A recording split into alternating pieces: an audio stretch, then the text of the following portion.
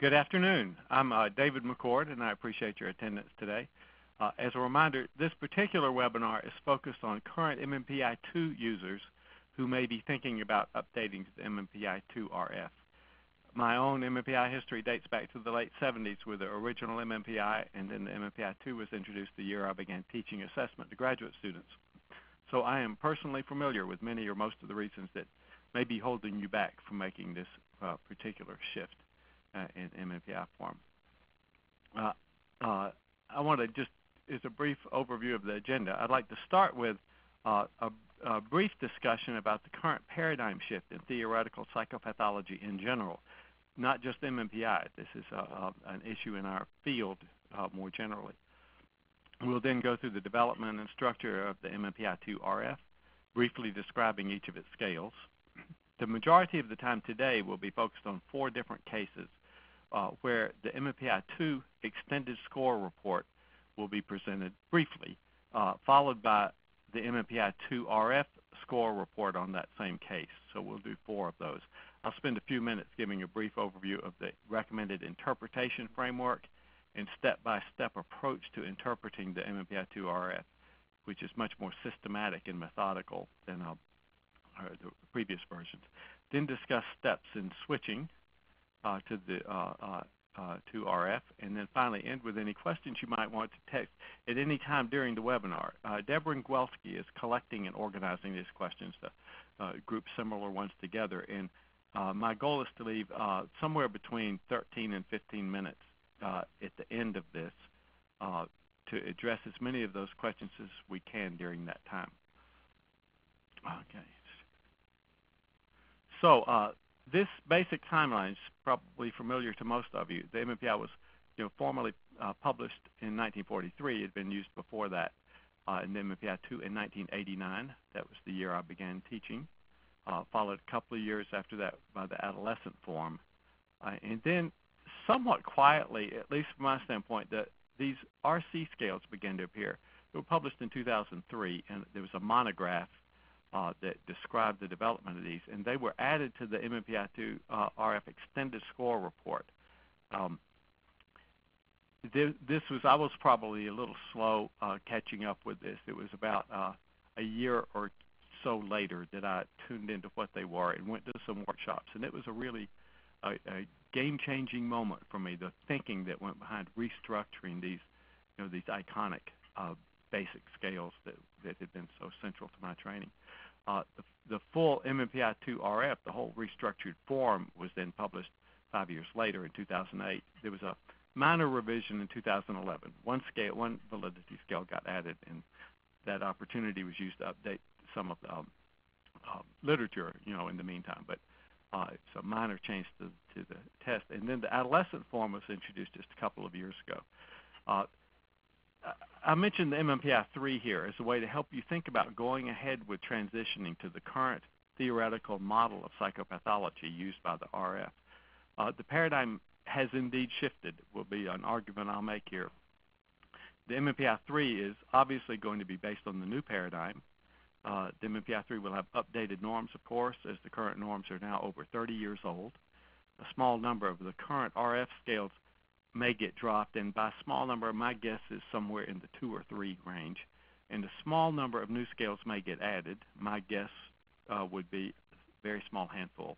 But they will neatly fit into the structure, the hierarchical dimensional structure we're going to talk about today. So if you're up to speed with the RF and you're comfortable with the RF, then when the MMPI-3 is introduced, some number of years from now, that transition will be fast and painless. The big change is this one, going from the 2 to the restructured form. So let's talk briefly about this shift in how we view psychopathology. Categorical versus dimensional conceptualization of how psychopathology is manifested in nature is the issue.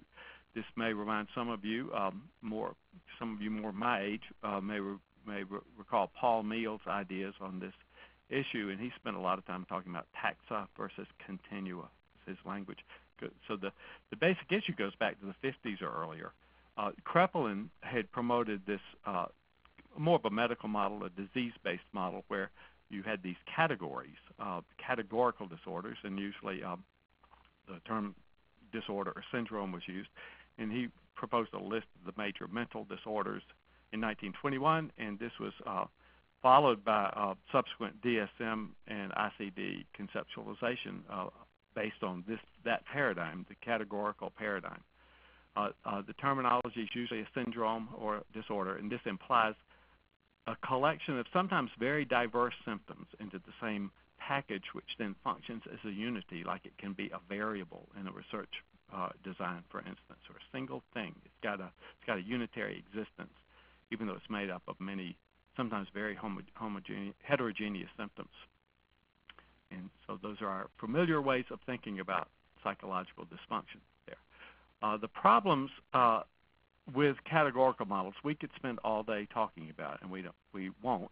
The many serious problems with the categorical diagnostic model are extensively discussed in our journals, and few people defend this model other than the one issue of needing a method for coding, for billing and for reimbursement purposes. Lilienfeld, for example, questions the reality of the concept of comorbidity, suggesting that it's a band-aid, a fix that we had to just make up to help deal with the flaws in the diagnostic model. The patient doesn't really have many different disorders, but rather their set of symptoms happen to fall into many different categories. Importantly, the categorical model fails to reflect the dimensionality of almost all of the psychopathology constructs we deal with. Anxiety is an obvious example. It's not something we have or don't have. It's a continuous variable. That one is actually fairly normal bell curve shaped almost. It's positively skewed, but quasi-Gaussian, quasi-normal distribution. But almost all of the other maladaptive characteristics are similarly dimensional rather than dichotomous. If these syndromes were real, if they were real things formed by nature instead of by vote of a work group, we would expect much better prediction in terms of the course, prognosis, and response to treatment than we actually get. Tom Insel, the previous NIMH director, noted that we as a field have made very few gains in the past 25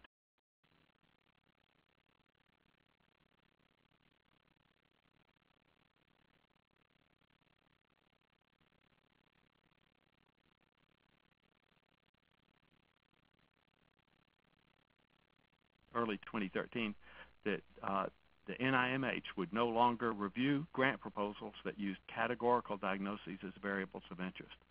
So this was a significant moment in time, I would say, in terms of a paradigm shift. It's early 2013.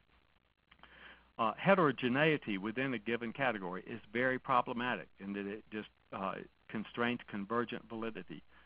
Most of the disorders have a very diverse set of signs and symptoms.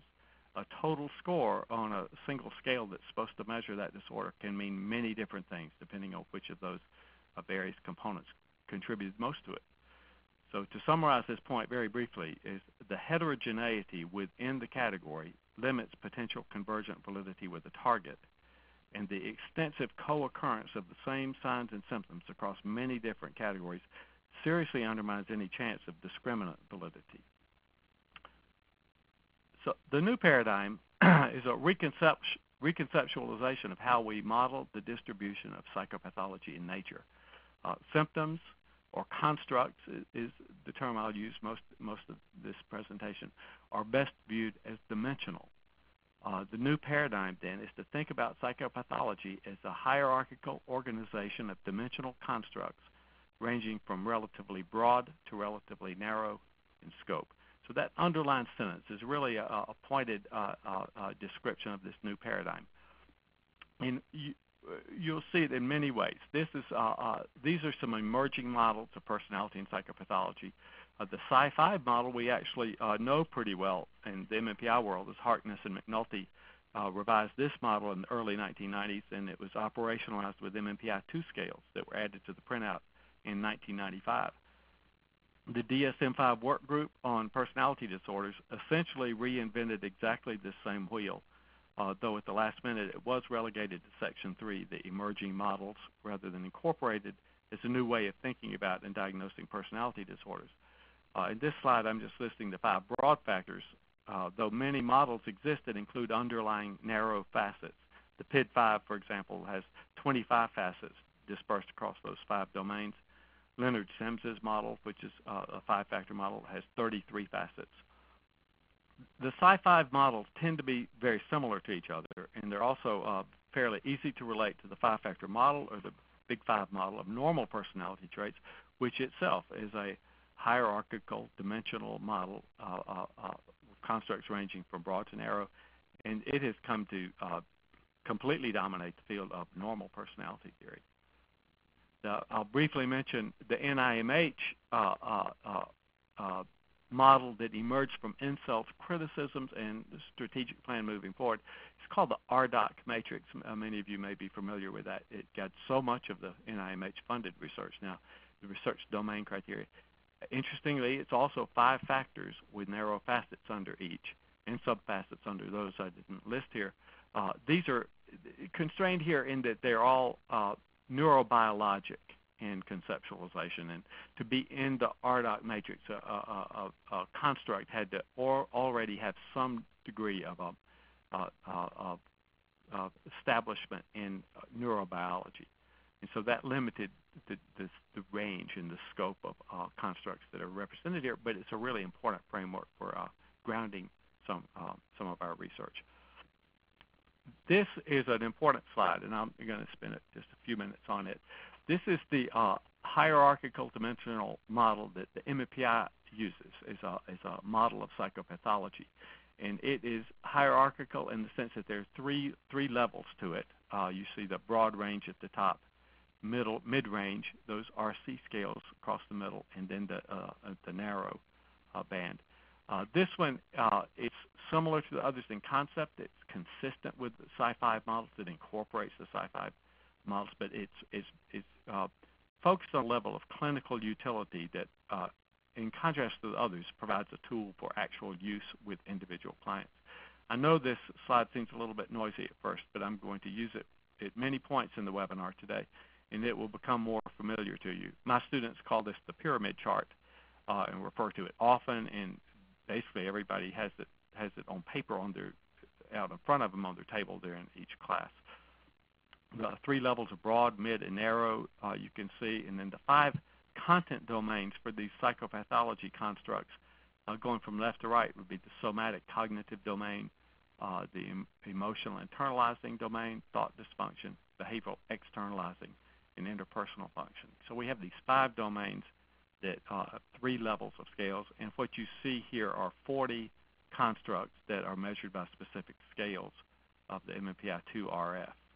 At that highest level, you can connect this with many traditional and historic conceptualizations of psychopathology, the internalizing, externalizing, broad domains, were identified by Achenbach clearly and by others since, and then thought dysfunction is a less frequently occurring but high-level domain.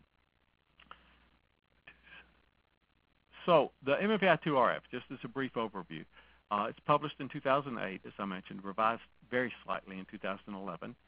Yosef Ben-Poreth and Alka Taligan are the authors. It's 338 items. These are all MMPI-2 items. This is a subset of the MMPI-2, and the norms are based on the MMPI-2 normative sample. The RF now has over 400 peer-reviewed publications, if you look at the RC scales and the RF combined. And it's now used widely in all of the settings, mental health, medical forensic, and so forth, that the MMPI-2 has a history being used in. I want to talk about the restructuring. Today is not going to be a detailed, walking through of the restructuring process, but just some of the main ideas here. And one starting point was the recognition that the MMPI-2 item pool was a very rich, valuable source of information. The problem was in the scales, which were not psychometrically optimal. So the broad strategy was to restructure the clinical scales first to address the underlying issues of overlap and heterogeneity that I've mentioned, and we'll talk about some more, and then flesh out the instrument by developing other new scales as needed to provide comprehensive coverage to recover any constructs that were lost in the restructuring of the basic scales. Um, so the issue here is there's a common factor across all clinical scales that has been long recognized from the very early days. One approach that may be familiar to many of you is Welch's factor analyses that were done in the 50s that extracted a first factor, factor 1, which he labeled factor A. This common factor existed to varying degrees in all of the scales. It created significant overlap at the conceptual level. Further, Hathaway, the original test developer, did not eliminate item sharing across scales, and item overlap is extensive in the MMPI-2. So these issues together result in significant cross-scale correlations which seriously limit discriminant validity.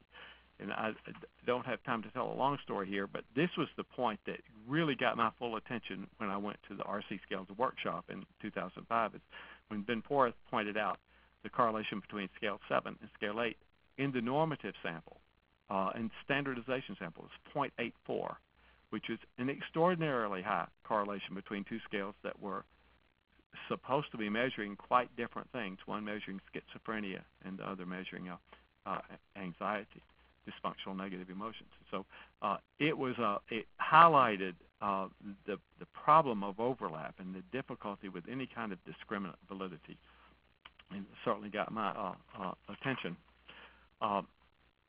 Tellegen and Porth identified this common factor as demoralization. And that's a really important construct, new construct, not on the original MMPI. This is a broad, pervasive, mood-laden dimension that's best described as unhappiness, dissatisfaction with one's life, and a general sense of hopelessness that things will get better. Welch had originally named the first factor anxiety, so he called it factor A, but it's actually much broader concept than that. Tellegen and Porth developed a specific scale to measure demoralization, and then they statistically removed it from each of the basic scales, restructuring each basic scale to measure a relatively homogeneous, major distinctive core construct apart from demoralization. So I'll talk a little bit more about this later. The significant heterogeneity with regard to item content within each of these very long, diverse original scales simply mirrored the diagnostic category fallacy that adding all these diverse things together into one total score could mean something specific. Most of you probably remember the history that Hathaway, when he developed this empirical instrument, had expected one spike for each patient, but he never got that. There were always multiple elevations. So beginning very early, various methods were developed to try and make sense of the results, to detect the signal amidst the noise. The code types, which is, I guess, the focus of my own MMPI training through the years at different institutions, were really popular, where you'd learn, the 30 or 40, most frequently occurring code types, like a 2-4 and a 2-7, 2-4-7, 6-8, 4-9. And we learn empirically associated correlates for each of those code types. These were popular, but when you look back on it, variation in how a given profile would be interpreted, the variation remained substantial. There was not nearly the level of agreement between MMPI interpreters that one might expect. Subscale approach was popular, like the Harrison-Lingo subscales, and then a large number of good and not so good supplementary scales were other efforts to work around the psychometric limitations of the basic scales. These supplementary scales have a pretty dubious history psychometrically, but I want to note again, the real problem here was in the criteria themselves, the syndromes of the day. Looking back, especially now with the RF having been out 10 years, when we look back, it seems obvious that it's not possible to accurately measure a multidimensional criterion with the use of a single scale. So when the standardization occurred in 1989, a decision was made to leave the basic scales intact. This was for continuity and acceptability by the professional world, those were good things. The bad thing was it perpetuated these significant psychometric problems that were built into those scales. So as I noted above, the first step was to develop a scale to measure demoralization. This was initially a 23-item set, Then they combined those 23 items with items for a given target scale, like say scale 1, hypochondriasis, and then factor analyzed the combined item set. The first factor was predicted to be, and always was, demoralization, because you have front-loaded that factor analysis with 23 demoralization items. But in addition to those 23, factor 1 would also pull with it additional items on that target scale that loaded more heavily on demoralization than they did on the second factor. So factor 2 was the focus of interest. This was conceptually, it was hypothesized to be the major distinctive core of that clinical scale once demoralization was removed. So it's a unique contribution. But you want to pick one. You want that scale to measure one thing. And you've already accounted for demoralization, so it does not need to be that. It needs to be the next biggest factor in that item set. In the case of scale 1, it was, for example, somatic complaints. But it's somatic complaints that statistically is free of demoralization. It's just somatic complaints. So then the authors created a seed scale that was usually a small number of items, like 4, 5, 6, that loaded very highly on the target factor with very high internal consistency and with content that aligned as well. So it's a little tiny pure scale. Then they correlated that with the other 567 items in the item pool to form a full-length scale that measured that major distinctive core construct that was identified there.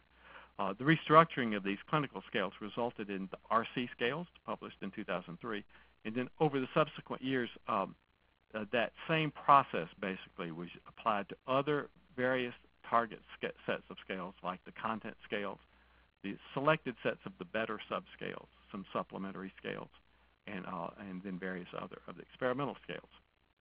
For each potential new scale, the seed scale was correlated with the remaining items in the pool to develop a psychometrically sound full-length scale.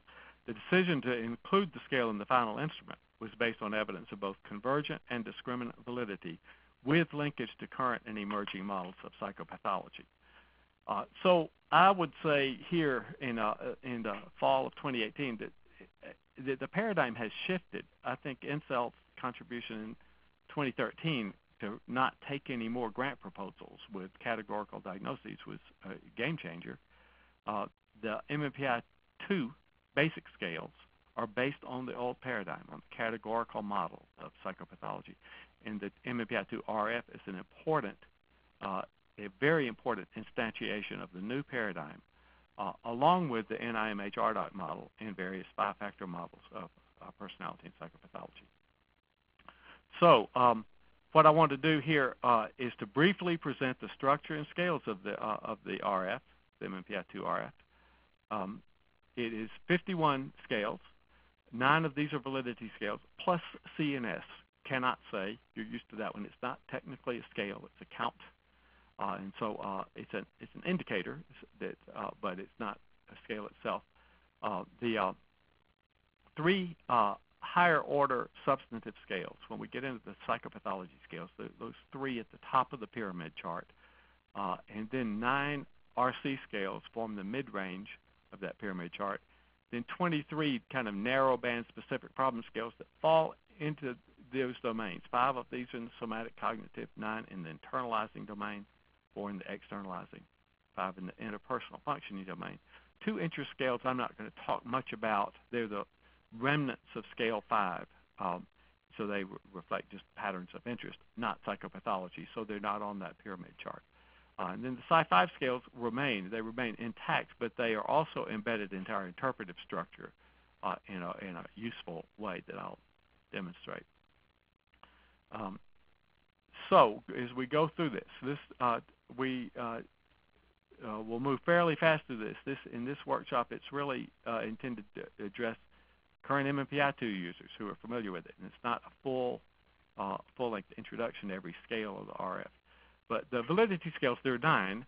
If we take cannot say and then Brin and trend, those 3 make up measures of content responsiveness. So they're looking at test validity from the standpoint of the extent to which the test taker was responding systematically and meaningfully to the content of the items. Cannot say means they just avoided it. And Brin and trend are 2 different patterns of inconsistent responding. that can invalidate the protocol. So both of those, Brin and Trend, both have cutoffs where you would have to render the protocol invalid. Cannot say works a little differently with the RF. There's a good empirical demonstration that if you have 90% of the items on a given scale answered, then you can interpret that scale according to the standard interpretation guidelines. So that's really the replacement of the old rules of how many omissions you can tolerate. This is a scale-by-scale consideration, and that information is made real visible to you. But you can interpret any scale for which you have 90% of the items.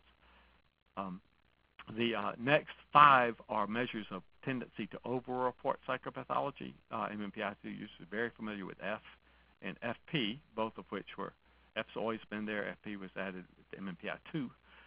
And these are both conceptually the same. Obviously, the scales have been revised because you're down to 338 items. But F is the infrequent responses in general population. FP is responses that are infrequently endorsed in psychiatric populations. And then a new scale with RF is FS. It's infrequent somatic responses. These are somatic complaints that are infrequently endorsed even among medical patients with formally documented medical conditions. FBS was an external scale that was in the MMPI-2 printout. It's symptom validity is its new name, and it's a measure of a tendency to over-report or exaggerate somatic and cognitive complaints. RBS was the scale that was added in 2011, the response bias scale. It's another similar one, similar to FBS. It's particularly sensitive to exaggerated memory complaints. So these, the FS, FBS, RBS, these are used in more specific circumstances and forensic type evaluations primarily, and break down that tendency to over-report into kind of meaningful subcategories. L and K, the revised forms of those are interpreted similarly to what you're used to. They have both been revised. I can't go into it here. They were thoughtfully revised. They were revised together in a really interesting way that utilized the history of the MMPI in terms of self-presentation and superlative self-presentation and so forth. And so L is the uncommon virtues, these rarely claimed moral attributes. And K is adjustment validity. It's asserting a level of good psychological adjustment that's not realistic. So moving past the validity scales into these 40 substantive scales. These are psychopathology constructs. So at the top level of our pyramid, we've got these 3 broad domains: emotional internalizing dysfunction, thought dysfunction, behavioral externalizing dysfunction. I'm going to move on to the RC scales here, and the first 5 of them. RCD, and now across that middle row, we Tellegen and Benporth developed a scale and labeled demoralization. This is his general unhappiness, general distress, general dissatisfaction with life, and a sense that it's not going to get better, and a sense of helplessness about how one might make it better. This is a really important, broad, common factor, and it's important to know about our clients. What the test authors said, that it's very important thing to know, but you don't need to measure it 10 times. So with the RF, we're isolating it, measuring it once, and take it very seriously. It's listed first. But when we've removed it from the other scales that I mentioned, used as an example, RC1, what's left after we take demoralization out of scale 1 is this just real clear focus on somatic complaints. So you interpret it in a much cleaner way without a lot of empirical correlates that reach pretty far from the content of the idea of somatic complaints. RC2 is a big, long scale, and its demoralization is a big component, a big important component of what most people mean by the term depression. I'm going to use a lowercase d with that. When we take the old scale 2, which was measuring depression, and remove demoralization, then what's left? Well, the factor that was most prominent, that remained, was anhedonia, this inability to feel pleasure. lack of positive emotional response. So in Ben Porth's just precise terminology, it gets labeled low positive emotions. It's quite appropriate to use anhedonia as a shorthand reference to that, but it's dealing with one specific aspect of depression, not the whole diverse package, the anhedonia piece. So you can see how it's interpreted quite differently than the old scale too. Cynicism. This was a controversial scale from the beginning and middle and end. It was hysteria. The old scale 3 was hysteria. And so you remove demoralization from it. It's still kind of confusing as to what it's measuring. There was a component of the hysteria scale that had to do with naivete. If you reverse score that, you get a pretty clear measure of cynicism. This is non-self-referential. It's not about you. It's not paranoia. It's just misanthropic beliefs. It's expressing distrust and a low opinion of the motivations and trustworthiness of other people. So it's an important interpersonal characteristic. In the RF pyramid chart, it really is not on that middle row. It's moved to the that last domain, the interpersonal functioning domain. And then antisocial behavior. Scale 4, surprisingly to many, excuse me, had a good bit of demoralization in it. And so once you remove it, what remains is this straightforward endorsement: antisocial behaviors, rule-breaking, irresponsible antisocial behavior. RC6, the old paranoia scale, with demoralization removed, without a multi-dimensional representation. The one issue that remained its major distinctive core is self-referential beliefs that others pose a threat. RC7, the old psychasthenia scale, broad measure of negative emotions, retained to some extent that same focus. Demoralization is removed. What remains is this dysfunctional negative emotions of maladaptive anxiety, anger, irritability. RC8, the old schizophrenia scale, it was, my memory may be faulty, I don't have it right now. I think it was 78 items, a gigantic scale that included all kinds of symptoms of all sorts. Total score on that was very hard to interpret with precision. It was, as we all know, it was elevated in many, many, many different contexts. It was often elevated, rarely meant schizophrenia. Here, it's been trimmed down to this unusual perceptions. It's hallucinations, poor reality contact, and it's labeled aberrant experiences. And it's a good measure of that, and it's very narrowed and focused on that aspect of thought dysfunction. Scale 9, hypomanic activation, is similar name and similar interpretation as its predecessor, Scale 9. Demoralization has been removed. There was a small component of demoralization, not significant, but it was removed, and it leaves this activation, hypomanic activation.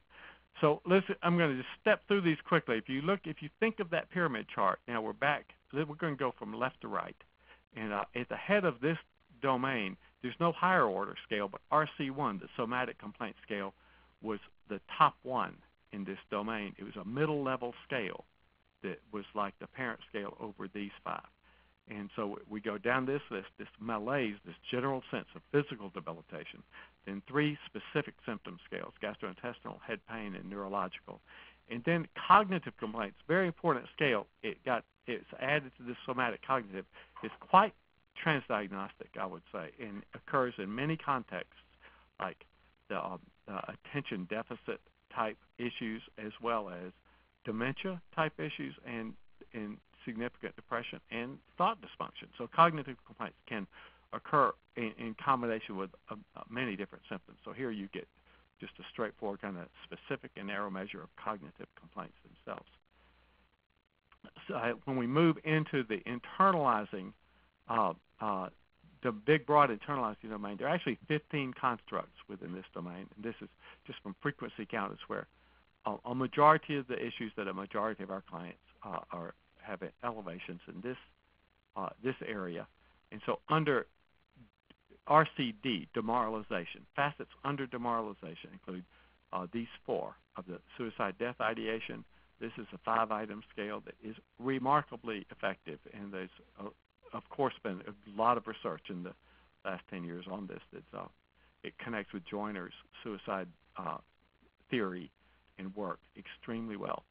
Helplessness, hopelessness, a major construct, as we know, with depressive type dysfunction, self-doubt, and inefficacy. We're starting now to deal with kind of narrow pieces, narrow constructs that are part underneath this demoralization aspect. This under, excuse me, I did something I didn't mean to do there. Pardon me. Just a minute. Okay. There are no, under RC2, the anhedonia factor, there's really not SP scales here. If we move to RC7, dysfunctional negative emotions, there are 5 facets here of stress and worry, anxiety, anger proneness. Behavior restricting fears would be like more agoraphobic kinds of conditions that restrict behavior to home. Multiple specific fears are those specific phobic type reactions. So those are the major distinctive cores of these narrowband scales. When we move to the externalizing domain, there are 2 RC scales, RC4 and RC9, that we mentioned earlier. Antisocial behavior, hypomanic activation are the RC scales. Under RC4 is juvenile conduct problems. This is just behavioral difficulties, school and home, stealing, truancy, lying, and then substance abuse. And then under RC9, the hypomanic activation, the aggression scale is physically aggressive, violent behavior. This is a critical scale. It's one of the 7 that are identified as something the examiner wants to know before the client leaves the assessment session. And the report highlights this. And then activation is a kind of a more narrow part of that RC9, is this heightened excitation and energy level. The last domain, the 5th domain, is interpersonal issues, interpersonal functioning. RC3, that cynicism RC scale, actually now joins this domain. Family problems is the first scale listed in conflictual family relationships. Then RC3 cynicism would go right there in terms of our interpretive approach. And then the then interpersonal passivity. And then 3 scales that are fairly closely related but meaningfully distinct in terms of our understanding of their nature and their prognosis and their treatment. Social avoidance, shyness has a much higher anxiety component than the others. Then disaffiliativeness is just disliking people. These are the 2 interest scales. This is when we take scale 5, restructure it. What remains are some interest patterns of aesthetic literary interests on one hand, mechanical physical interests on the other. I'm not going to spend any time on these. These are not psychopathology measures. The Psi-5 are scales that you know, and so these retain their fundamental identity in terms of description. They've been revised by Harkness and McNulty, worked with Ben Forth and Telekin to do the revision of these 5 scales so that they would be on the RF as well. Their criticisms and responses. This is, I'm going to go through these fairly quickly just in the interest of time. Excuse me. The loss of the first loudest criticism was that this many years of this code type empirical database that we've developed through thousands of research articles really is now no longer relevant, and that is that's true. That due to the substantial structural changes in the RC scales, the code types they can't be used. They should not be used. They're no longer valid, but they're no longer needed either. Is the issue here? Criticism fails to recognize that code type approach really was just an effort to deal with the failure of the test to perform as intended. The fact that you can measure these syndromes with one scale with any degree of precision. So the heterogeneity content and the excessive overlap make the single-scale, single syndrome aspiration just fundamentally unattainable. The code types helped a little bit in figuring out what a profile meant, but you were dealing with core psychometric flaws and trying to cope with that. the restructuring dealt with the underlying problem. So now each scale measures a specific thing, and you don't need code types to separate that out. Another criticism was that the construct drift is what it was called. The RC scales were measuring things that are different from those that were measured by the parent clinical scale. It's a similar response here. That there is some truth to that. Each RC scale is much more homogeneous and much more focused than its clinical scale counterpart. That old clinical scale had multiple factors in it. We know that from the factor analyses. The RC scale is going to have one factor in it. And so the RC scales are based on this new paradigm. And one point I would make here is that whether or not you fully endorse the new hierarchical dimensional paradigm, whether or not you can completely let go of the old syndrome model, there's one really inarguable fact that you cannot adequately measure a multidimensional syndrome with a single scale. So the RF reconceptualizes psychopathology as this hierarchically organized set of dimensional constructs, each of which is focused on an important, distinct, relatively homogeneous element. Nathan Weed addressed this construct drift criticism by noting that one person's drift may be another person's zeroing in or fleshing out. True. Excessive number of normal range profiles. This was an early criticism. It was based on a particular data set that was large, but in reanalysis, it had a disproportionately high number of job applicants and custody litigants who tend to produce underreported profiles anyway. So at first glance, RF profiles seem to be lower. The RC scale profiles seem to be lower than their original scales. But what you see by a closer look, which we will, is that it takes fewer elevations to communicate what's going on with the client. So instead of having 6 scales up, you may just have 2, but those are the 2 where the problems are. So overall, it's not really lower elevations. It's just a more pointed and precise picture of the psychopathology. So let's go through some cases here. I'm not on my time target, so I'm going to try not to get sidetracked here and move a little fast. This is Mr. B. We'll come back to him for a couple of other points later. He's a 47-year-old married man admitted for outpatient treatment, complaints of depression and active suicidal ideation, recent job loss. He's been hospitalized previously with depression and typical symptoms of depression, including suicidality. So in this instance, he was hospitalized for several days, stabilized on antidepressant medication, released. Diagnosis was recurrent major depressive disorder. So what I'm going to go through quickly, I'm assuming all of you, this is familiar, is the MMPI-2 extended score report. And so validity scales, we see FB up, but ignoring that, there's no real significant issue there with the validity scales. Overall, we would not see it's over-reporting pathology. It's not under-reporting, certainly, LNK or in normal range, and it's consistent. And we're not going to do a full interpretation here, but you see the 2-7 profile type is extremely high. There's the 4 there, so we could go on and on, as you do with profile types. It looks like a 2-7, but also has 4, 6, 8, and 0 up, which is not unusual for us with somebody who's in severe distress. They have multiple elevations. I'm going to go on through the. This is the non-K corrected, which doesn't look much different in this case. Here are the RC scales. This is the MMPI-2 extended score report. So we do see the restructured clinical scales here. You see what I was talking about. We only have 2 elevations here. And what's elevated is demoralization, quite elevated, and even higher is anhedonia. So we get a much clearer picture of Mr. B. This does not suggest any psychotic process going on. The scale 4, RC4 is in the mid-range. So we were getting signals of depression. We had that 2 and 7 up, but what the RC scales do is just focus on the major distinctive core without all the overlap. It's a much cleaner and much more precisely accurate profile. We go through the content scales, and we do see the depression, low self-esteem, and some of the others up.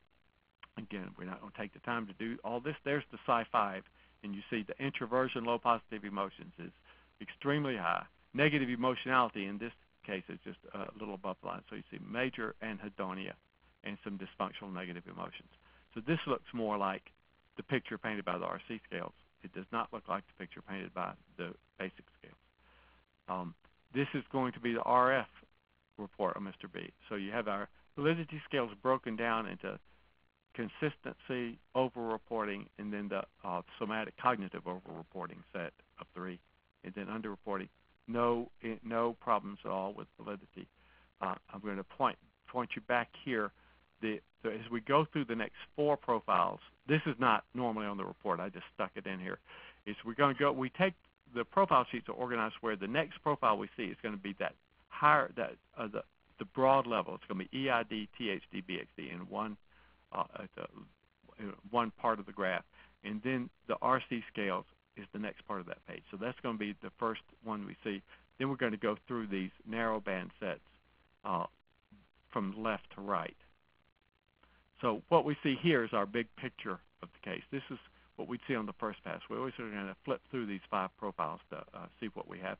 And so we can look at the higher order scales and say this is an EID case. This one is most of the problems are going to primarily fall within this emotional internalizing dysfunction. Don't see any indications of thought dysfunction or behavioral externalizing dysfunction. We're going to look at all 40 constructs. We won't miss anything, but this orienting piece tells us where the most likely relevant pieces of the puzzle are. In the restructured clinical scale, we saw this, because this is what got added to the extended score report, is demoralization is quite elevated, as is RC2, low positive emotions, or anhedonia, and then nothing else is clinically elevated. Now we're going from left to right. We look at that on the pyramid chart. We're looking at that far left domain of somatic cognitive. RC1 was not elevated in our previous graph, but in here we do see gastrointestinal and cognitive are up. And then for the next set are the internalizing specific problem scales. The first 4 are facets of demoralization, and the next 5 are facets of RC7 dysfunctional negative emotions. And many of these up. The demoralization ones are all up. So with suicidality, we've already noted that, okay, you see it that it's raw score of 2 puts it up into a clinically elevated range, and it's bold-faced, so we can't miss it. Helplessness, hopelessness, self-doubt, inefficacy. Then the only facet elevated under RC7 is stress and worry. So this is zeroing in on specific symptoms Mr. B experiences. In terms of externalizing, that juvenile conduct problems approaches the line but does not go over. And these items are all past tense items. So this is something you may double check with him about if you were interviewing, but it's not, there's no pattern there. Interpersonal passivity, social avoidance, disaffiliativeness. And then both interest scales quite low. Psi-5 we've seen before, negative emotionality and low positive emotions, introversion are up.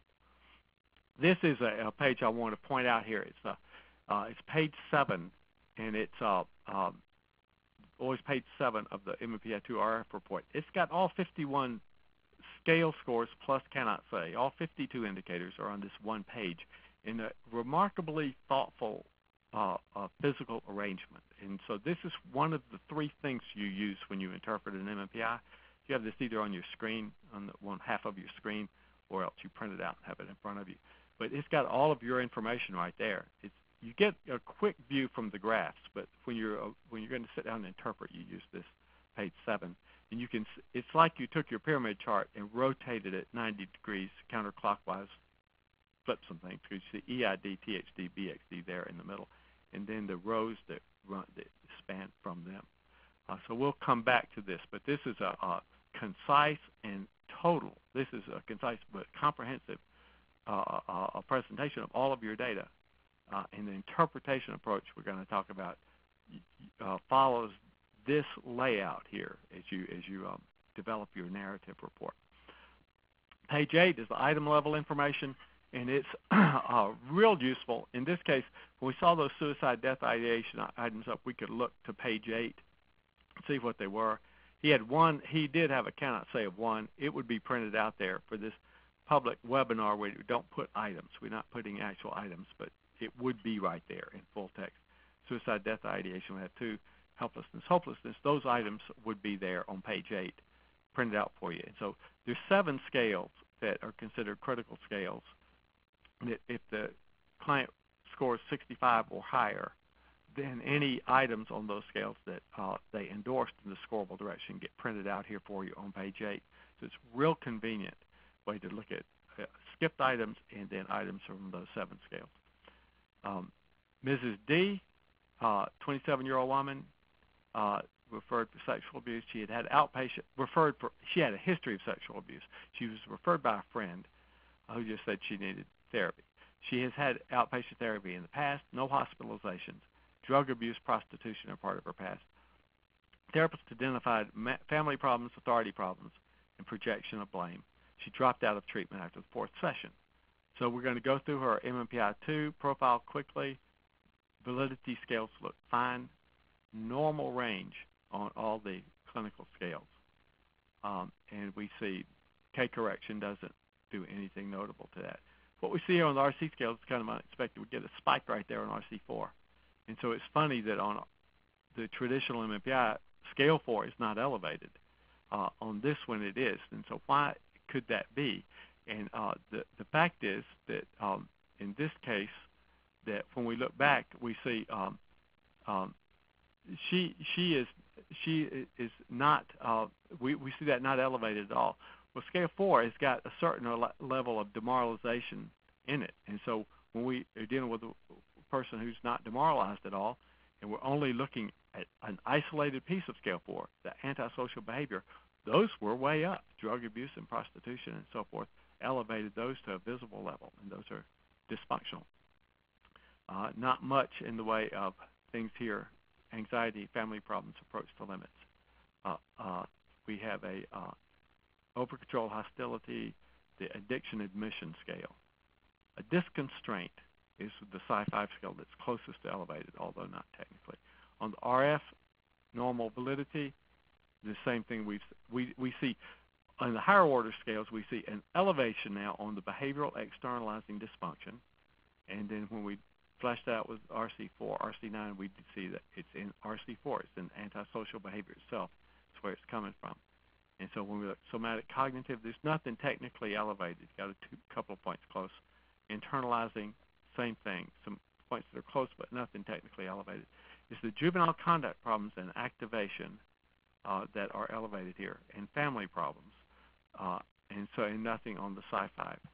So we do have a picture for her that is a much more accurate picture and fits the case far better than the all normal range MMPI-2-RF. Mr. E, with a history of psychotic symptoms, he's agitated, religious preoccupation, extensive history of substance abuse. I said he's presenting with psychotic symptoms, history of substance abuse and treatment programs for that, crack cocaine, paranoia, and so forth. He's discharged to rehab after this evaluation. So what we see, I know you're probably guessing, is one of our multi-elevation MMPI-2s with only 2 scales not elevated on the basic scales. Scale 1 is not, and scale 0 is not. All the rest are highly elevated. So we have a very high psychasthenia, scale 7, schizophrenia. Paranoia is quite high. Psychopathic deviant, depression. When we remove the K correction, there's a slight adjustment of that. The RC scales, we have a high level of demoralization, a high level of antisocial behavior, and then anxiety associated with that. So we could go through this, and what we're seeing is we go through and looking at these content scales, we're getting a picture of what's going on with them that is much more focused than that multi-elevation on the clinical scales. Psi-5 scales here have negative emotionality is the only elevated point. RF, the validity scales are essentially within interpretable range. You do have those somatic cognitive that are high but not high enough to invalidate profile. The higher order scales, it's the emotional internalizing and the behavioral externalizing. Both are elevated. Demoralization, antisocial behavior, dysfunctional negative emotions are the RC scales, and we've seen that. Suicidality is really high. Malaise, gastrointestinal, cognitive. We do see a number of facets of the dysfunctional negative emotions: stress and worry, and anxiety, and anger proneness. When we break down the externalizing, we see really high score in juvenile conduct problems and substance abuse, and then also this activation component. So, I would say just based on this case, this is a chronic substance user that's using things like crack cocaine and has been struggling with it. And so the issue is not one of psychosis and not one of 8 of the 10 scales we end up with. RF was able to zero in on a much more precise picture of what was going on with it. And then his page 7 and items that would be unscorable, and then the critical scales that were up with suicide, death, ideation, anxiety, and substance use. All those items would be printed out in full text on your RF report. And so I'm going to skip over this case just in the interest of time. This is the 4th case. It doesn't make a huge new point. I can show it briefly. We've got one, again, one of those really noisy MMPI-2 profiles. And what we get here is a psychotic case, but it's just with I'm going to flip to the RF. Validity scales are fine. The higher order scales show thought dysfunction is where the problems are here. And that when we look at the restructured clinical scales, you do have a level of demoralization, which is understandable, and then clear elevations on RC6 and RC8, ideas of persecution and aberrant experiences. So this is a case of paranoid schizophrenia. And the RF profile shows that without all of the attendant noise and co-elevations that are essentially artifacts of overlap across the scales. This removes the overlap, isolates the demoralization, and leaves the remaining psychopathology in a much clearer and more precise picture. Okay, so what I want to do is spend, we've got 32 minutes left here. I want to spend about 15 minutes on the interpretation strategy, and then leave the time for questions and answers. This is really a remarkable development, this interpretation strategy. We can interpret these the same now. There's a reliability. We've established the possibility for really tight reliability between the way I interpret it and the way you interpret it, the way Ben Porth does, and the way one of my students does. We can write essentially the same report with some stylistic differences, but no real substantive differences. And so you need 3 things to do this. One is you need a source of the interpretation guidelines, and there are 3 right now that exist that have identical text boxes that explain the standard interpretation statements for given elevation ranges on each of the scales. So one of those is the MMPI-2-RF Manual for Administration, Scoring, and Interpretation. And by participating in this webinar, you do have free access to a digital version of the manual. So you can't print it, but you can see exactly what I'm talking about. You have access to that one free. So that's good. I would certainly advise starting with that, rather than buying one of the other 2. And I'll go over these again. But Ben Porth's 2012 book is really a masterpiece of scholarship. My students buy it. And it's 500 pages, and it covers a lot of material. But it includes the standard interpretation material, the standard interpretation text boxes for the 51 scales. I published a book in the APA assessment series early this year that is much shorter and leaner and smaller, and it has essentially identical text boxes for the interpretation. So any of those 3, the manual, Ben Porth's book, or my book, all have the same information in terms of interpreting these scales.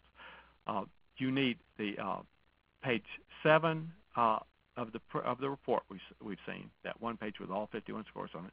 And then you need this free tool. It's called the Interpretation Worksheet. It's an interactive PDF that you type into, and so that's where you're recording all of your interpretations, and then you can cut and paste from that into your narrative report, flexibly as you see fit. But the three pieces are a set of interpretation guidelines, one of those three, the interpretation worksheet tool, it's an interactive PDF on your computer screen, and then page 7 of the report. Those are the three things. So once you have that, what you do is this. You start with the highest elevation on the higher order scales, if elevated. They need to be at 65 or higher. If they're not, you don't interpret them. But you look for elevations of all of these scales. Any time a scale is 65 or higher, you're going to interpret it. And you start your report, as you orient to the case, you say, if there's just one HO scale up, one higher order scale up, like Mr. B had the EID, emotional internalizing dysfunction, that's where you start. And that makes good sense. That's where most of his problems are, and that's what you want to start out communicating to your reader, is the main problems are in this area. So use it as a starting point. You would make one interpretive statement about EID in most cases, and then you look at the 3 RC scales that underlie it, and you take them in elevation order if they are elevated. So you go with the highest RC, assuming it's 65 or over, and then the next one and the next one, but you don't interpret one if it's less than 65. Once you pick an RC scale where you're going to start with, once you interpret that RC scale with 1 or 2 sentences, you move down into its facets. You complete its facets in the order that they're listed. And then you go back to the next highest RC scale that's within that domain. I'm going to give you examples of this. I think it'll be a little clearer. If more than one HO scale is elevated, you use the highest one to start with, then proceed to the next one after you finish that whole first one and all of its mid-level and lower-level scales. If you don't have any elevated higher order scales, you look at your mid-row of RC scales and you determine which domain has the most elevation in it as represented by those mid-level scales, and you start with that domain and finish that domain before you move on. Once you finish all of the HO and RC scales, you make sure that you've covered in this systematic approach, and you will have any elevated SB scale that's there, and you interpret it too. So it could be, for instance, that you're not going to have an overarching RC scale for the interpersonal function domain. After you finish all the other scales, you would scan, and you would catch if one of those interpersonal functioning scales was elevated, and then you interpret it too. There is what you'll see as we go through the interpretation text boxes, there are diagnostic considerations and treatment recommendations that are embedded in almost all of the text boxes. So it's a good habit to start to include, you pick and choose those. You include ones along the way.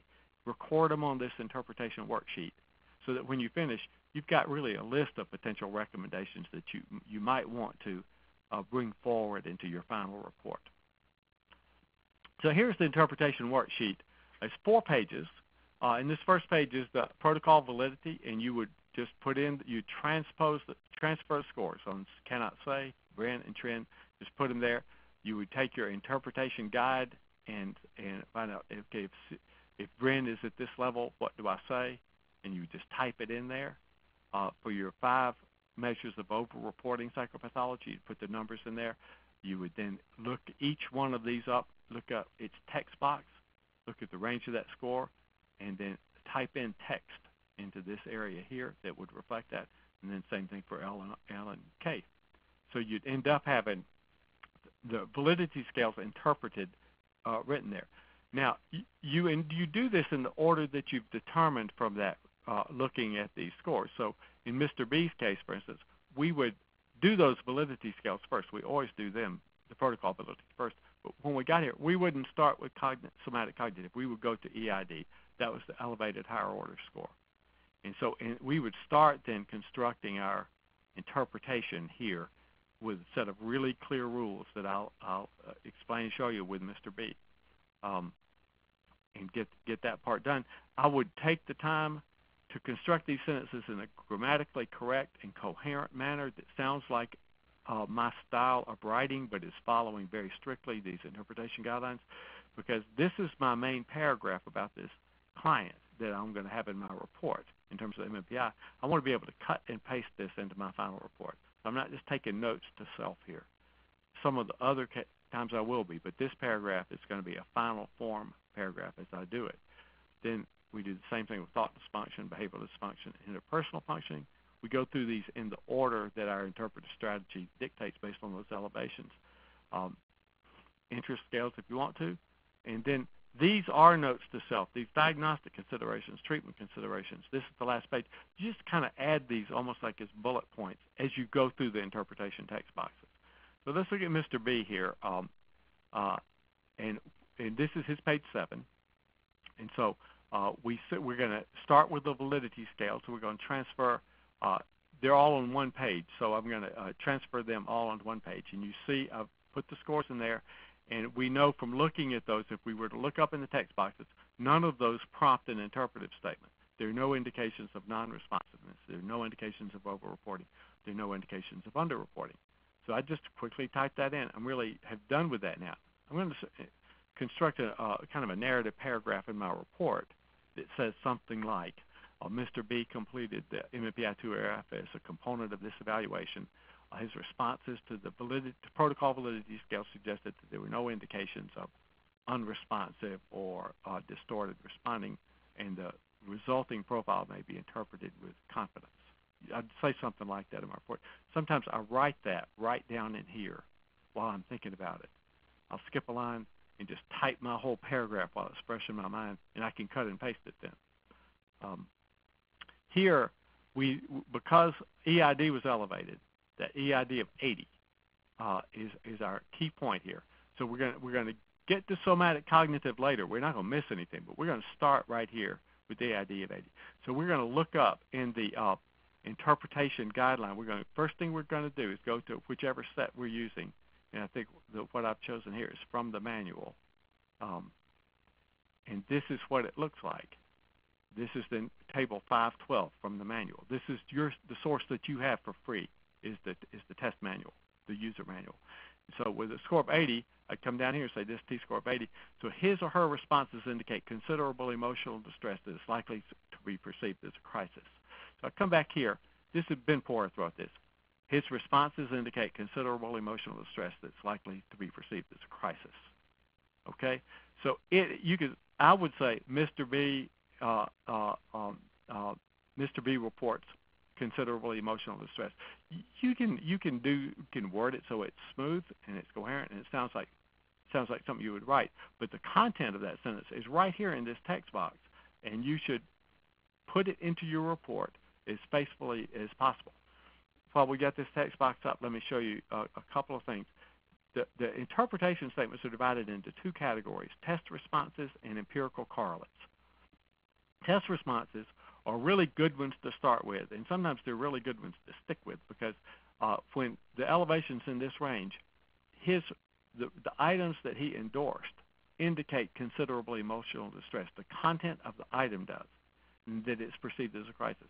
These are totally solid statements to make, that if you're questioned about where you got your information from, that one is solid as a rock. These are test responses based on the content of the items. Here we have empirical correlates, that the research on them, largely external research, and it shows some correlates that are associated with that score. And so for EID, we can see this is a big, long general list: demoralization, low positive emotions, negative. And so I know from looking from my orientation is that I've got a lot of elevations here under demoralization, and then one under RC7, dysfunctional negative emotions, a lot under anhedonia. That's my starting point here. So I am at this point not going to take anything more out of that. What Ben Porth, let's see, that's what he did too. So what he did was switch then to RC2. So you got this one statement from EID. It's based on the test responses, likely to be perceived as a crisis. Then you would go to the highest elevated of these three RC scales, which is RC2 in this case. And so let's see if I've got it out here. So what we see with RC2, and it was a 92, so we'd be in this right here. We see 3 test responses: lack of positive emotional experiences, significant anhedonia, lack of interest. And then look at these empirical correlates of above 65, and we're at 92. Depressed, socially introverted, disengaged, lacks energy, vegetative symptoms of depression. Now I'm going to come back to my report and see what Ben Porth did. First, he says he reports a lack of positive emotional experiences. That's from RC2. Significant anhedonia, lack of interest. All of that is the statement that came from RC2. He reports. See how Ben Porth says he reports. Now, his next sentence is, he is very likely to be. And that means that Ben Porth has switched to correlates. To be pessimistic, fully introverted, disengaged, lack energy, to display vegetative depression. So that sentence right there combines with, separated by commas, a nicely worded, clear sentence that includes all of those correlates. And so in your text, in your guidelines, you've got a distinction between test responses and empirical correlates. And most of us, the way we write it, our narrative distinguishes that too, and it's pretty apparent to another reader. You can see all through Ben Porth, he reports being sad and unhappy. I know exactly where that came from. That came from RCD at 77. And he reports, and being dissatisfied with his current life circumstances. That's almost the definition of demoralization right there. He reports a history. He did not add any correlates there because we've got a bunch of things below RCD that are going to be useful in that regard. And so he reports his history and his attempts. And then in the same sentence, he says, and is likely to be preoccupied with suicide or death. Is at risk for suicide attempt. So what Ben Porth did with the RCD one was switch in the mid-sentence. You have some stylistic variation there, and you may choose not to use empirical correlates or just using test responses. But my point is that the rules say we would start with this one, we would go to that one, we would double check to see if this one adds any new information for us. When we finish those two, we would go to that. We would work down the list in order. We can use our own chosen choice of client reports that it is likely that. Sometimes I use for the empirical correlates, one of my standard openings is other clients with similar elevations exhibit these correlates. So I'm saying something slightly different from this client reports this symptom. We don't have elevated RC7, but while we're in this domain, we're going to scan down that domain and we're going to see that we've got stress and worry is up. So when we look down at what Ben Porth did, we see the very last sentence is he reports an above average level of stress and worry and is likely to be, and that's going to include some correlates of that. So we have comprehensively then reported narratively this emotional internalizing dysfunction. We go back to our page 7. We've done with the EID, and what's left is neither THD nor BXD are elevated now. And so we would be fine now if we wanted to go back and complete that cognitive, that somatic cognitive report, and then the rest of the this narrative, and then we have a report we're ready to start to move into our final narrative report, if that makes sense. That made. I'll flip through this here. What this system's doing, what it's doing for us, is achieving reliability among examiners. Is that when we all follow those rules and we're dealing with that same set of data, our reports are very consistent with each other. And that's really, we don't have too many tools in psychology apart, from the Wexler, Woodcock, where we're saying pretty much the same thing about our results. And this, with MMPI-2-RF, we have a tool that's the measurement is so precise that we're able to develop this interpretive strategy that well represents all 40 constructs and doesn't jump to any categorical conclusions about anything, and that your report would be extremely similar to mine. And you can see exactly where things are coming from. It's easy to defend. Pardon me for jumping around. One thing I want to point out, a couple of things before you go to question and answer. Built into the RF report are these comparison groups. And you can see a number of different ones from like college student counseling center, but then a number of different specific conditions and forensic and medical, and some specialized personnel screening. And if you choose one, there's no cost to doing this. I always have my students pick one. Pick the closest comparison group to your case, because what it does is just superimposes a second set of information. This is Jane Doe, who's a college student. She came to the counseling center, and so it can give you additional context. There's just no reason not to do it. Her dark line is getting plotted against general population norms. What we have superimposed behind that in those little open circles are the means of the comparison group, and those vertical bars are plus and minus one standard deviation of the comparison group, and it gives you some context. So what I can see, she comes into the counseling center with RC2 way up, real anhedonic for a college student. And so I know in terms of the general norms that T-score of 94 is a 84 is a good reflection of that. I see where she is compared to general norms. It's sort of helpful contextually to see that she's well above one standard deviation above the mean for college counseling clinic women. So other women who are coming to the college counseling center, she's way above them on that. So it just gives you some additional perspective on your data. And that's a useful thing. I would always do it. That's the score report. There's an interpretive report. I want to show you one thing really quickly. I'm going to exit this and get back to it. This is a PDF of an interpretive report. So I'm going to scroll down. We're going to see information that we're used to seeing here, a standard MMPI-2-RF report. And with page 7 right here, the information we're used to seeing there. And then we start to get into a computer-generated narrative, and I'm going to move on down to some areas we're familiar with. And so let's look at this sentence here. She's very likely to be quite pessimistic. Okay, so we know that very likely that's going to be a correlate, probably, and to display vegetative symptoms of depression. Those are both likely to be correlates. But when I roll my cursor over that and hold it there, do you see the pop-up there? And it's just telling me this is a correlate. It's because RC2 is 84 and helplessness is 69. And that's what produced that sentence. When I hold this one here, on it's showing me that. Now, every sentence, in basically every clause has got this end note.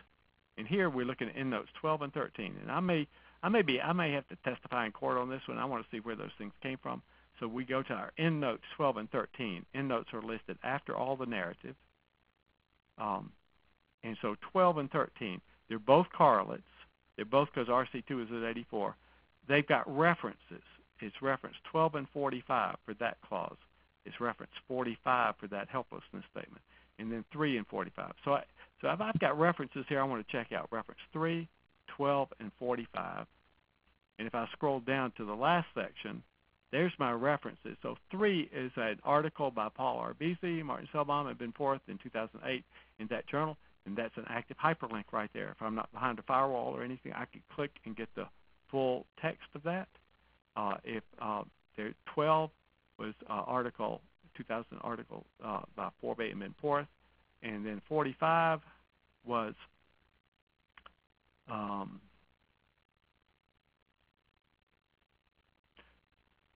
the 2011 technical manual, which has thousands of correlates with external things. So my point is that this is so empirically grounded, and you can get to it if you're doing high-stakes evaluations or forensic kind of things. Having that just at your fingertips, you can just click back to the source article to get the data on the correlates that you're looking for. So how to switch? Do you need? This is my point today was to convince you to do it. Yeah, there are webinars. The one that Dustin Wygant is doing, generally this present time this fall is a really good intro, basic overview of the RF.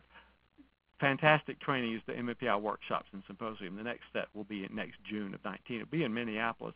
If you can do that, that's a great experience. There's online independent study module, and you'll have information on how to get to that. You can get it for credit and do that in 4 sets. You take, study the module and take a test. You get, as a part of this, this complimentary product trial, which is free, and you have digital access to that manual, which I was talking about, which is free. And the interpretation worksheet is always free to anybody. The manual is excellent. Ben Forrest's book is great. My book has the same interpretation guidelines. My students ask me, why do we have to buy, if you wrote a book, why do we have to buy Ben Forrest's book? And this is the way I explain it to them, is that Ben Forrest's book is to War and Peace, as my book is to the Cliffs Notes to War and Peace. They have the same interpretation guidelines, but different additional components. So having said that, I did leave us less time than I thought, but if, 9 minutes or so for questions and answers that I'll let Deb chime in on. Sorry to take up all the time, Deb.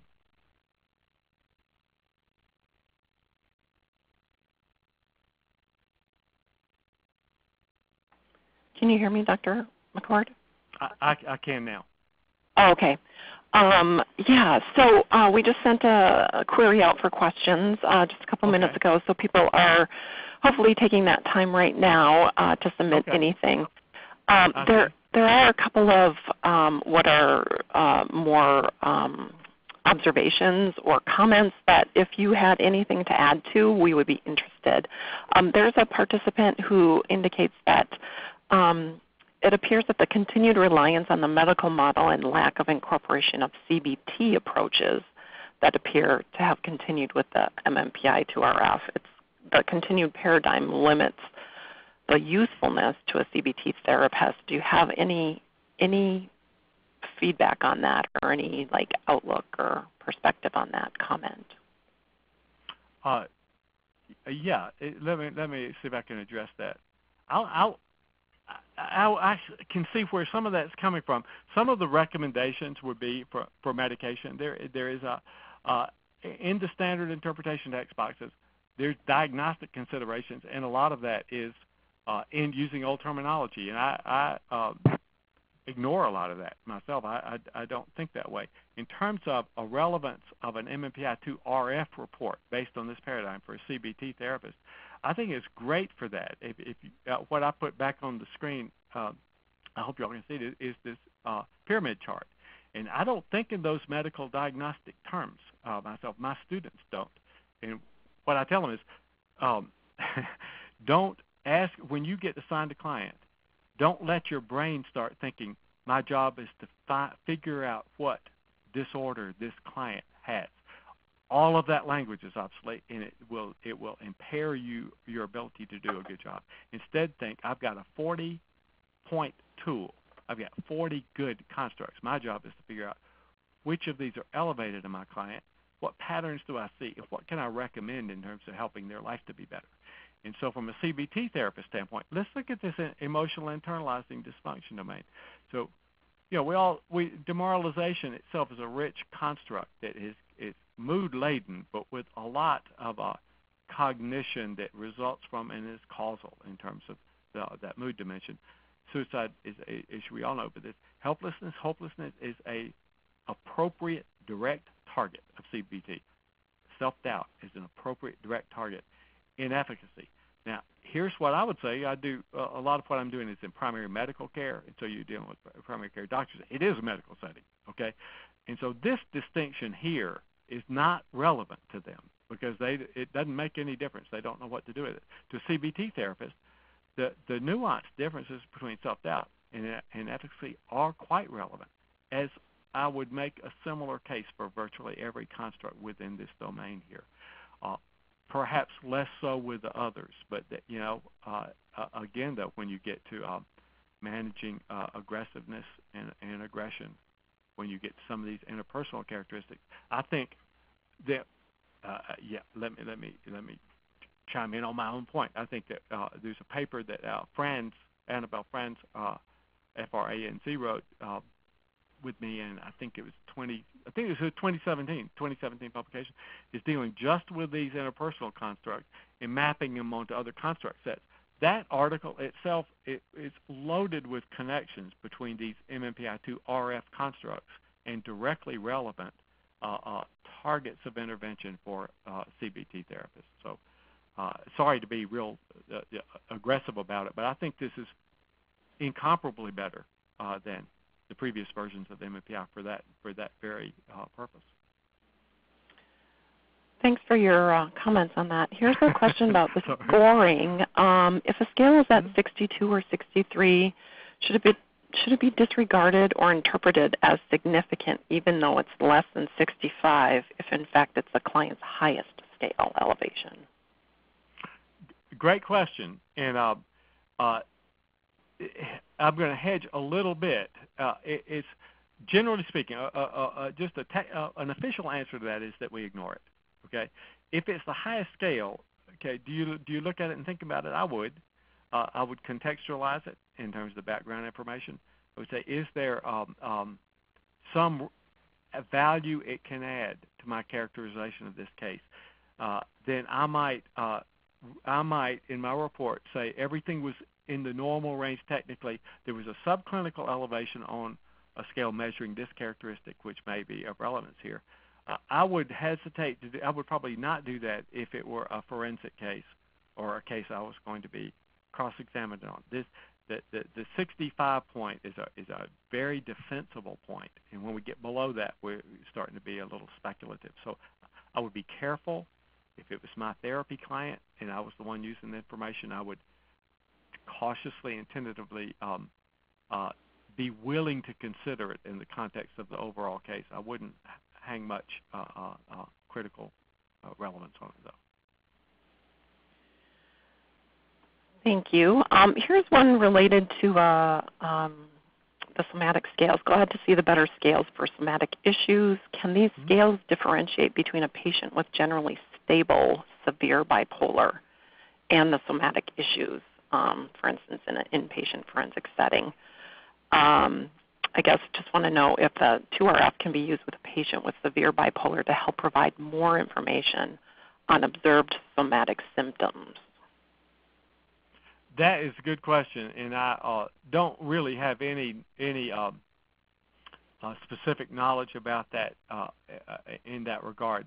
I find just in general is when you break psychopathology into these dimensional pieces, these homogeneous dimensions, that you get a lot more useful information in trying to sort that out and make that decision. And there's not a cross contamination. So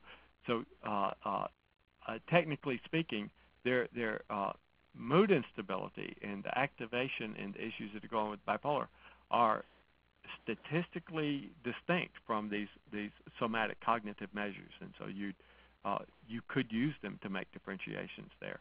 You could assume that they're measuring those complaints independent of the other psychopathology.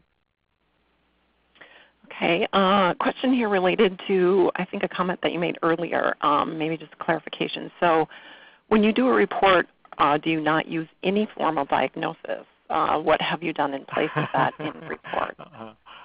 That's a good one. And let me, in all honesty, let me say I'm a little bit on the advocate extreme on this issue. I teach graduate students, and so I stretch the point so that they don't try to think of a diagnosis early. I say, if you have to do it, if there's some reason you have to put a code so that they are eligible for services, so that they can get reimbursed for the cost of assessment and for services, then we do that to help our clients. But those aren't real. Those are things people made up and voted on, and those votes were faulty, and the concepts are faulty. But if it helps our client, we do it. But we do it at the end. We add it on, and we just pick one that we're least likely to get criticized for. But that's not part of our assessment. That's just part of translating our assessment into the bureaucracy for certain specific purposes, service eligibility and reimbursement. But it's not, they're not real. They're not based in nature. So your question when they come in is not what disorder do they have, it's what are their levels on each of these 40 constructs, plus other individual differences we measure. Your job is to assess them totally and then to place order and make sense of that assessment, not to assign some artificial label to them. So I try to avoid it. A lot of our reports will not have diagnoses. We don't routinely require it. If there is a purpose for it, then we do it. I am aware we are at time. We do have a couple We are. more questions if you're willing to hang on with us. I'm fine. I'd like for okay. people have earned their credit, right? They could leave if they want to, but I'll be glad. Yeah. I'll be glad. Yes, they have. Okay. Okay. So a psychometric question here around the guidelines of T greater than 65. Are those guidelines of T greater than 65 more important than the scores with a 1 to 2 standard deviation greater than the mean elevation score? Did you follow that? Not exactly. I almost do. I'm 80%. Is there? Let's see if I see it right here.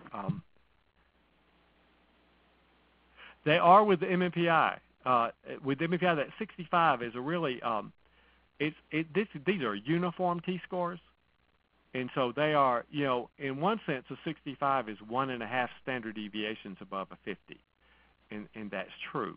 On the other, you have to look back at Tellegen construction of the uniform T, which took those primary measures of that mid-range of psychopathology, the RC scales, and used mean percentages for those T-scores so that you have a uniform level, and the research is built around that. So that 65 level is highly defensible as the demarcation between clinical and subclinical across all of those scales. And I would use it as a far more meaningful and defensible cut point than standard deviations. Okay. Reference to a comparison group here. Any additional tips or recommendations on using, say, the bariatric reference group on evals for bariatric surgery? Yeah, I think if it's I would certainly I would pick the closest one to my client, just as doesn't cost me a thing, and it's additional perspective. It contextualizes it. For these specialized medical things, those are real useful. And the bariatric ones are really they're relatively new and being developed by really sharp researchers. And so if I were doing evaluations for bariatric surgery, I would certainly use those comparison groups, and I would also form a relationship with Ryan Marek, M-A-R-E-K, and the people that are doing that kind of research, which will be refining those profiles. And I wouldn't be too surprised if they didn't ultimately develop a standardized interpretive report for those bariatric surgery clients, like they have for the two different spine groups, because of uniqueness, in that presentation. But those are really. I don't have any great tips on using them. They just give you a different comparison group superimposed on the general population, and it can just enhance your detailed understanding of your case. So I would use them and begin to build an experience base with those to see to what extent that they're helping you make specific decisions as you go. So here's a somewhat related comment, not necessarily a question, but this attendee was talking about a bias toward focus on hospitalization. So as you're talking about comparison groups, would you say any comparison groups that remediate that focus on hospitalization, or is that a false sort of observation about the 2-RF? Let's see. I'm going to get back to those. So let's look at them. Some of these are samples of convenience. So some of the early ones were from VA hospitals and places where you could get these comparison groups pretty easy. But when we look at when you go down that list, you see outpatient, you see substance abuse, sex addiction, then the medical ones we were talking about. College counseling, that's the one, I work at a university, so we use the gender-specific college counseling clinic ones routinely. Those are a majority of our cases, and they're not hospitalizable. That's not likely going to be the issue. Then forensic, prison, sex offender, and then those personnel screening ones are going to not be hospitalization oriented. So those are good comparison groups, and for 3/4 of those, you're not really dealing with a hospitalization as a likely direction you would go. Okay, and then a final question before we end. Are you familiar with the old 4-6 elevations with a low 5 scale, the split V concept as the psychotic valley? This person says they don't see it referenced in newer literature. Is it no longer valid? Yeah, I would go along with that last statement. It's no longer valid. I do remember it. I remember being taught it, but then that's a function of my age. We had a conference before we went online about Sing Along with Mitch Miller, and I remembered that, but the other people on the call did not. So this is the same thing. I'm identifying with a person submitting the question. I remember being taught it. There are a couple of things there. The 5 itself was such a problematic scale, and so restructuring it where it's these 2 interest scales takes it out of the picture here. Obviously, it's not. There is no scale 5 on the MMPI-2-RF. The 4 and 6. The problem with these old 2-point codes, with any of them, including this one, is that demoralization. I hate to call it contamination, but the ubiquitousness of demoralization across all scales, the allowance of item overlap between scales, just caused so much noise that many of those profile types were a little bit illusory, and we made up stories to go with them. But they were just not precise. When you look at the hard empirical literature, they were not consistently predictive. They were more like oral traditions and folklore than empirical facts. So what I would say is what you have on the RF, scale 4 has a real specific meaning you can bank on, as does scale 6. And so when you got 2 solid measures, if they work together in a way that is makes sense in your case, I think there are many contexts in which those can occur, but you can name some cases that we know that where those occur, but they occur as independently measured pieces, and I would not combine them into a type. Okay, and I did another comment actually that was sort of within a larger comment. Do you have any thoughts that you'd want to share about cultural bias towards more educated and affluent ways of thought within, I would assume, both the 2 and the 2RF, given it's the same item pool and same normative group? All right, it's a great question. I wish I had something intelligent to say in response. No, I think that what we're going to see in the newer items, I know, is the MMPI-3 is in development. There's a trend toward newer items being having much less of that component. They're more straightforward and direct, and not nuanced and the double negatives drove everybody crazy. Newer items tend to be shorter and direct, and that's what we're going to see more of in the 3, and probably there's a fair amount of cleanup with MMPI-2 that Dr. Butcher led, and there will be more of that in terms of the item selection for the MMPI-3. And I think I don't know what to say other than we just need to be mindful of these contextual case factors when we're assessing people and take those things into account. And we get some sense of them from the validity scales. We still need to be sensitive in interpreting the substantive scales. And with that, that ends our questions that are currently active. Certainly if people, upon leaving the webinar today, there's an opportunity to give us additional feedback or enter a question that you maybe formulated after this particular discussion. But Dr. McCord, thank you very much for taking the time and sharing your expertise about the MMPI-2-RF. We very much appreciate that. Absolutely. And I want to thank everybody who attended this afternoon. Again, if you're interested in complimentary CEs, check your email reminder. Appropriate documents should be attached to that.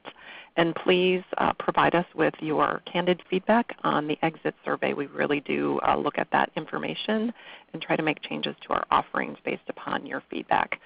Thanks so much, and everybody have a great day.